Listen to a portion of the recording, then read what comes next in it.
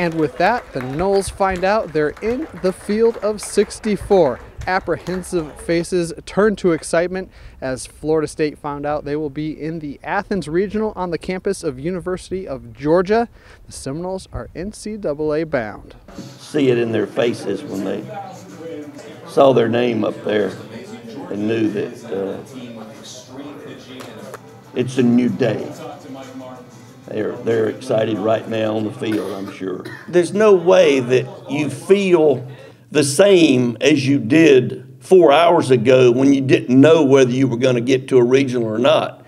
And then when the camera flashed the last four in and you saw that we were one of the last four in, I assure you there's no pressure like what we were experiencing. And I can tell you, anything can happen. Georgia is not on our mind right now, no pun intended. Florida Atlantic is on our mind. Up first for the Seminoles, the Florida Atlantic Owls. That's noon on Friday as Florida State looks to make a run to Omaha. That'll wrap up our coverage for now. Lane Hurt, Seminoles.com.